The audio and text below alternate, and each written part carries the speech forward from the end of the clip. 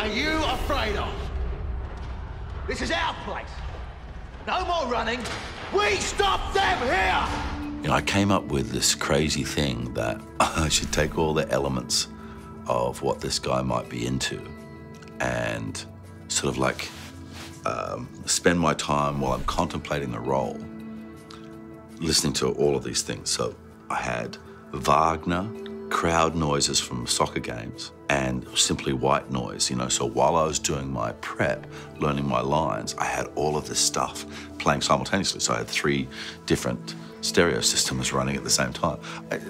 I look back on it now and go, what the hell was I trying to achieve with that?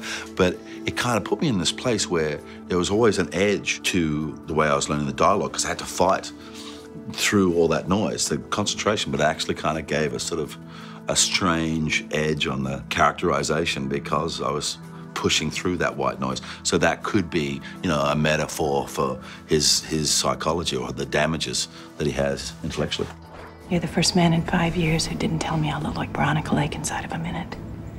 You look better than Veronica Lake. There was a moment, sort of like it's a loving moment, and we're sort of kissing or whatever, and it says in the script that I'm supposed to run my hand down her leg, and, you know, it's Kim Basinger, you know? So you're sort of, you know, you're just being very respectful or whatever, and at one point she just grabs my hand, he goes, like this, Russell. It's like, okie dokie. So that was a good moment. That's the power you have, Jeffrey. Vital insider information the American public need to know. Lowell Bergman, the hotshot who never met a source he couldn't turn around. I had a great relationship with Al, even though we see cinematic performance from completely different sides, you know. He was very generous with me and funny, you know. We just enjoyed being on the set together. But I did ask him at one point in time why he gave so many options, you know, because Michael set it up. So every time there was a camera on Al, there was a camera on me. And I was just interested because some of his choices were so left field, you know.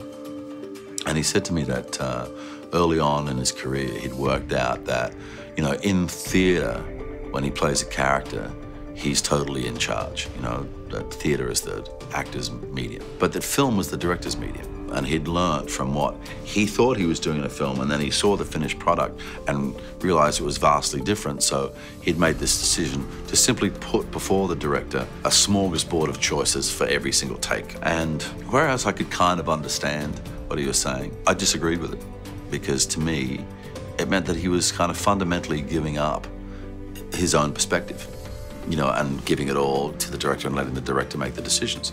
And I think you're just in a much stronger position if you know what you're aiming at.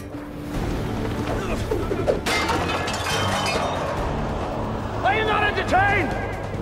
We went into that film without a completed script. You know, there was a script that existed, but the first meeting that I had with Ridley, he said, don't worry about the script because I'm going to change it. And I'm like, well, I'm the actor, and at some point in time, I've got to know what we're doing. You know, so then we were in a situation where from that point on, we were kind of hand to mouth, deciding things the day before we shot them and stuff like that. So it was a real by the seat of the pants thing. And for the movie to come out and be as successful as it was, get the critical response it got, win the awards that it won, including Best Film, it was quite an incredible ride, and it still goes on today. So what's your story? You the poor kid that never got to go to Exeter or Andover? Despite my privileged upbringing, I'm actually quite well balanced. I have a chip on both shoulders. People sort of might have edges and boundaries, and when you've got a mind as broad and expansive as John Nash's, he doesn't have those boundaries, you know? We were shooting in Princeton, and that's where John lives, and that's where he works. So he just walked up to the set, and I realized it was him, and I was sort of dumbfounded, you know, because there he is, the guy that I'm playing, and I'm staring at him.